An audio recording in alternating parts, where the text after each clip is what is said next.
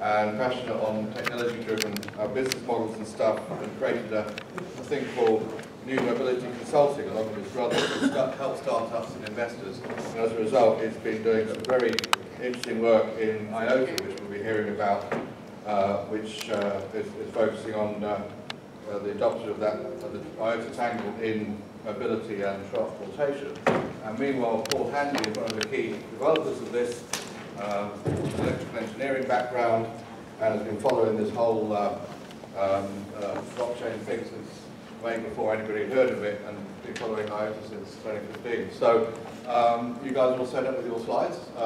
Welcome, and thanks so much, Mike. So,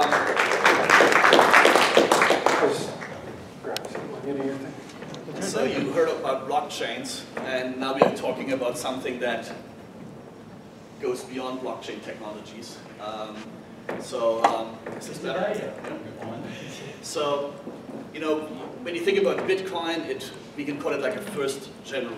Well, actually, one thing that helps a great deal is when you actually switch on the microphone. That's so that's much better. Yeah, you can hear you. Yeah. So when you think about blockchain technologies, you know, obviously Bitcoin is the cryptocurrency that first actually leveraged blockchain technologies to address this double spend problem, right? But it was not really a great platform. So that's when Ethereum came along and innovated in areas like smart contracts. So we think about these as second generation distributed ledger technologies or blockchain technologies. And as you may know, there are some limitations that are inherent to a blockchain architecture, right? There are scalability issues because you have a finite size of a block. You basically compute a new block every couple of minutes, so there is inherent latency. And there are transaction fees, and also because of the mining farms that we see today, there is a tendency for centralization of mining power, right? So there's in certain ways you can argue there is, you know, the blockchain and the miner farms in some ways lead to centralizations and basically challenge the entire concept of decentralization. So what we are here to talk about is IOTA as a different kind of a technology to enable a distributed ledger, right, as a more generic term. And it's based on a directed acyclic graph, and you will hear from Paul what that is and how it works. But essentially, IOTA is the first distributed ledger technology that's based on a directed acyclic graph. It is managed by a foundation, so there were like 4 guys that came up with the idea. Dominic Schiener, David Sönstebo, Come From Beyond, and Sergei Popov. And they figured, hey, we can actually use this directed acyclic graph to achieve a distributed network and achieve consensus in a permissionless system. And today, the IOTA Foundation is a not-for-profit in Germany that governs the development of the IOTA protocol and is working on standardizing the protocol together with OMG and other standardization bodies. We heard earlier that there's going to be different kinds of technologies to address specific use cases, and the idea behind IOTA has been from the beginning that we need basically a system built specifically for the Internet of Things and for the machine-to-machine economy. That doesn't mean that IOTA cannot be used for other purposes, but it's really a purpose-built distributed ledger technology to address the unique challenges of IoT and the machine-to-machine economy. And when you think about it, we have been talking about Internet of Things for many years now. I myself actually started the activities of SAP with the MIT IOTA ID Center many years ago, like 2001, right, when the MIT IOTA ID Center standardized EPC, RFID technologies, right? And if you look at today, we still actually have an island of things rather than an Internet of Things, right? We still lack fundamental issues of how do we create identities for things, how do we establish trust in the data, and so forth, yeah? Let alone how do we actually make these machines autonomous agents that can actually do transactions amongst each others on behalf of their human masters. Yeah? So obviously there's a lot of stuff happening here in mobility, energy, health, Industry 4.0, trade and logistics, where such technology has significant applications. But very important is that we really create an open permissionless system where we can really enable all these different systems to interact with each other and establish trust without any central intermediaries. So we really deliver on the promise of this Internet of Things, right? And this is really what IOTA is built to create. When you think about the unique requirements in IoT and the machine-to-machine economy, one aspect is, of course, trust in data. When you think about sensor data that you collect through an air quality sensor or temperature sensor, how do you actually establish the trust that this sensor exists? Yeah? How can you make the data immutable? When you think about, for example, you want to update the autonomous driving machine learning model of an autonomous vehicle, you would typically compute that machine learning model in the cloud, and then you want to do an over-the-air update to the fleet of vehicles. As an OEM, you would want to be very certain that nobody is attacking you and does a man-in-the-middle attack to manipulate that AI model, right? Because you would have liability for the functioning of that vehicle. So trust, as we think about data as the new oil, it's very important that we can establish trust in data and make it immutable. So that's a huge part, and also, of course, the privacy aspects, right? We as humans, I think, should own and control our data. And today, of course, we have a centralization of the data where a few players around the world really have all the data, which is the foundation now for machine learning and AI.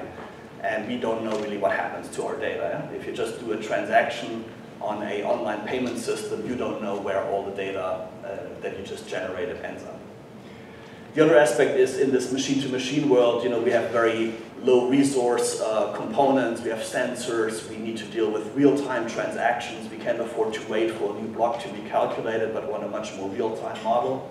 It has to be very lightweight and energy efficient to be functioning in this world of IoT. And then, of course, you also have the online-offline problem, right? You can't rely on always-on connectivity because connectivity is expensive and not ubiquitously available. So one cool thing about the IOTA Tangle that you will hear about is that it's partition tolerant and you can operate in offline-online mode. Yeah?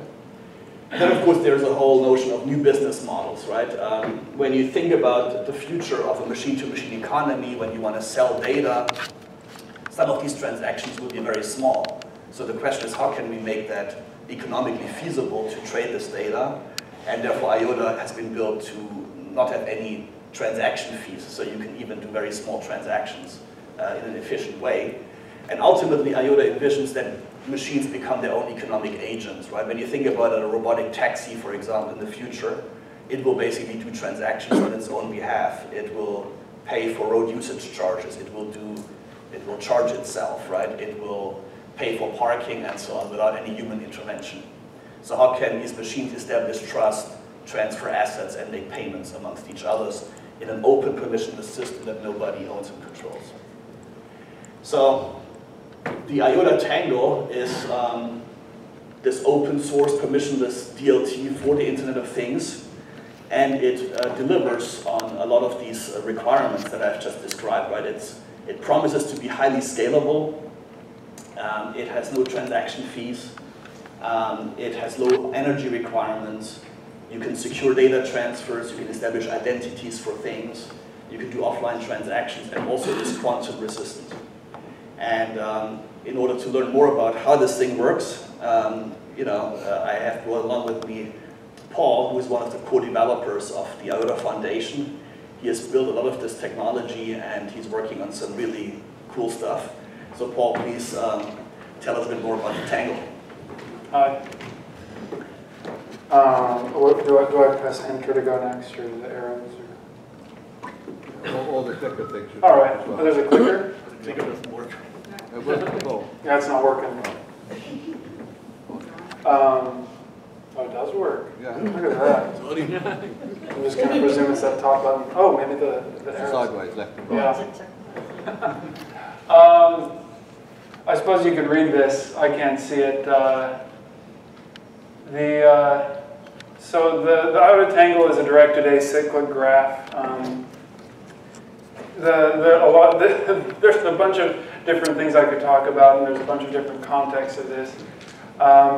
We specifically set this out to be a bivariate directed acyclic graph. This separates it from blockchain, which is a longest chain wins rule, to a tangle, which is in the generic sense, a largest weight wins, largest weight rules, or yeah, largest weight rules. So that means that for a given, what is a directed acyclic graph? I think we're in a pretty smart room. We know what that is. It only points in one direction. So each vertex in which is one of these blocks in here is represents a transaction. Each edge represents an approval or a referral for a given transaction. In this case, off to the left in the green section, we would consider this transaction to be approved by the network and be in consensus when we see that the new incoming transactions indirectly reference it. So we have a high confidence that essentially I'm going to stay in the network's history in the future. Low confidence in the middle that I'm going to stay in the network's future because we have this adaptation period between the time that we post on the right a tip, which is not referenced, and the time that we discover what the network has chosen. So when you add a transaction to the tangle, you start somewhere deep in the tangle, you pick a site, and you look upward to recent transactions, these tips, and you count the number of sites between each of the transactions that are referring you, look at the difference between your transaction's weight and that transaction's weight, and you do a random, weighted random walk to one of those sites. And you do this over and over and over until you get to a tip. And you choose that tip as one that you're going to select. Because the goal is, as a transaction issuer, we've merged user and miner. I want to maximize the probability that my transaction is going to be selected in the same manner that I just selected one. So I try to pick the one with the best weight. Yeah, I should have brought my glasses in from my car. Apologies. So this weighted random walk is biased towards transactions with high weight. Now, we have this naive sense of transaction weight by site count. In the IOTA Tangle, we count each site's weight as one. And on the internet, we do a proof of work so that it's actually more of a Sybil resistance rather than a leader selection in the blockchain sense. So yeah, depending on the weight of each of those, I'm going to transition more probably to one of these. And if I were to compute all of it, I could see a exit distribution for every tip, but that's computationally intensive, so we just do it one transaction at a time. Excuse me? Question, please. You could stand closer to the screen. That's a good idea. Blind is a bad I'm becoming, depending on the day. So the consensus is based on confirmation confidence. Right now we look at the tips and the counts of the tips, but there are certain things that we can do to increase the resistance to bad actors in the network, local modifiers. So the IOTA network, I suppose I'll follow this. I always never follow the slides, so I'm going to just ignore the slides for a moment. In the IOTA network, it's a gossip-based network, which, I mean, we're all familiar with that in peer-to-peer networks, but as opposed to something like the longest chain wins rule, where you have to be as close as possible to all the other nodes. In the Tangle sense, in the IOTA sense, it's very tolerable to network distance between other nodes, and we can actually use that as a strength against attackers. It's more difficult if you're more sparse to, for example, do eclipse attacks and things like that.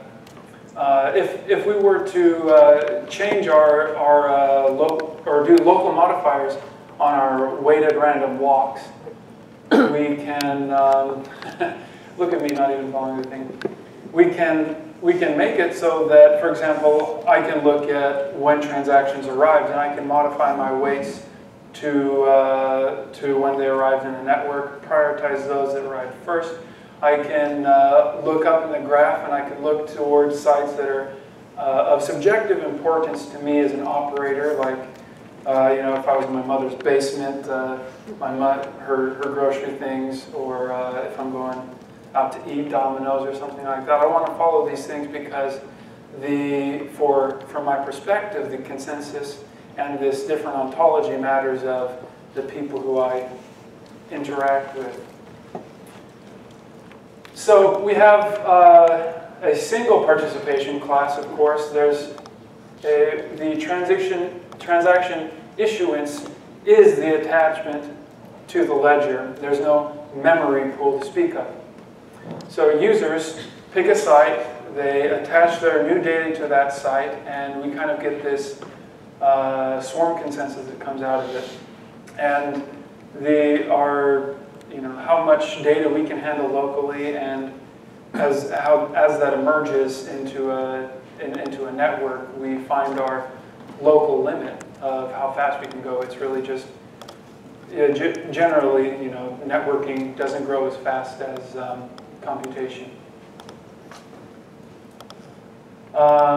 So we can do microtransaction economics. One of these things that I'm really interested in the IOTA space is that I can spend a very small amount of money.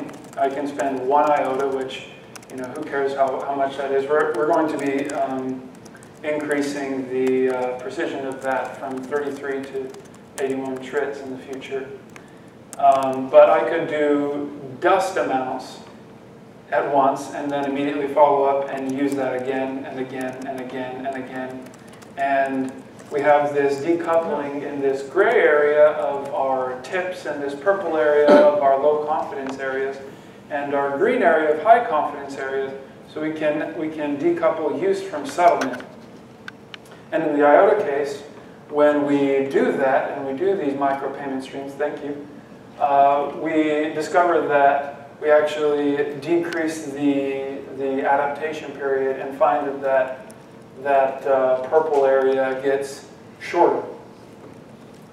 You used a term called trits. What are those? Trits? Yeah. Trits. IOTA. IOTA was actually born out of a hardware startup to do multi-valued logic, general purpose IoT microprocessors. Okay.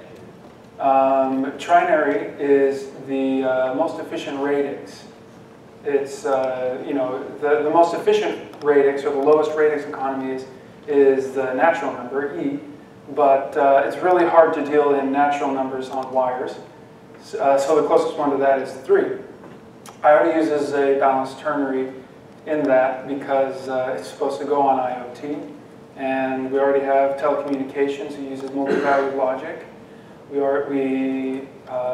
Recently, I can't remember which company announced that they're moving toward in-place multi-valued memory computation. So this group is trying to get ahead of that. They have some proprietary technology that I'm not personally privy to. I only know that it's I'm a little confused. I think you said 27 and 81. I don't remember the exact. 33 and 81 trits. 33 and 81. Yeah. What's the difference between the two of them? That's what I'm trying to understand. Oh, well, it's, you know, it's the size of a number. You have an int in normal programming is 32 bits. A long is 64. If we have 33 trits versus 81 trits, in 81 trits we get to represent smaller and smaller numbers. I see. Okay. Sorry. We get more granularity. So some unique challenges to this is the fact that it's sorry, did I answer your question? No, that's fine. That's okay. fine. We have probabilistic confirmation. So when you attach, there's not a fee that you can pay someone to make it more likely for them to accept it as a miners. So you have to do your own work to select these transactions, which has a minimal cost, but some nanocent cost. And the tangle's a new concept. We have some open research questions. What can happen if we have some fancy undiscovered attack on the network? I'll give it back to you, Alex. Oh, 2 minutes? Okay, so the IOTA network is composed of a bunch of nodes. There's right now on the IOTA on the cloud, IOTA on the internet, we have a coordinator which periodically adds milestones. This is like, if you look into the Bitcoin source code, they have a checkpoint that they put in there. This just is a live checkpoint. In the future, you can imagine if there's many coordinators, n coordinators for every economic agent, then you can use these local modifiers and get an easy swarm consensus based upon economic clustering. A transaction has it has this life cycle of I decide where I want my money to go or my data to go. I attach it and I do proof of work on the internet. Okay, there you go, Alex. You always have to flick me behind the ear to make me stop talking. So, if I told you that Paul only talks about, let's say, the old stuff now and not what he's currently working on, then you can imagine what he would be, how your mind could spin if I would really unleash him onto you. Yeah? So, what you want to take away is, this IOTA is a different kind of a directed acyclic graph based blockchain, yeah? Where you don't have miners, but every participant in the network is also basically doing proof of work, is approving other people's transactions. Yeah? So you have no transaction fees, and very cool also about the fact that you have no transaction fees, and the nature of this network is that you can actually think about it as a data transfer protocol, right? So you can send data because there's no transaction fees, and you can secure this data on the network. Quick question. Yeah. How are the people performing the proof of work getting compensated for using their resources to do that? What's the profit model? So the notion is that you basically have you have like a Raspberry Pi or whatever, it could be an IOTA node. Basically this is existing hardware. You need minimal energy to wake up that chip, and you expend a minimal amount of energy, and that's your cost of participating in the network. There will be other kind of monetization models.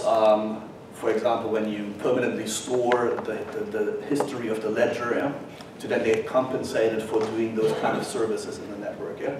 And he's also working on this Cubic project, which basically introduces Oracle smart contracts and quorum-based outsourced computations on top of the IOTA Tangle, where the notion is not that machines can pay each other and you should do outsourced computations. So when you think about, there's a lot of stuff going on with IOTA where different corporations are developing solutions on top of the IOTA Tangle, like Volkswagen, for example, did this project on over-the-air updates. Yeah? As I mentioned earlier, the University of Aachen is creating secure audit trails of production cycles. Yeah? There's smart charging applications, obviously, right, where you could have this charging station as its own economic agent, as a wallet, and the car doing transactions peer-to-peer. There's work going on around energy, energy positive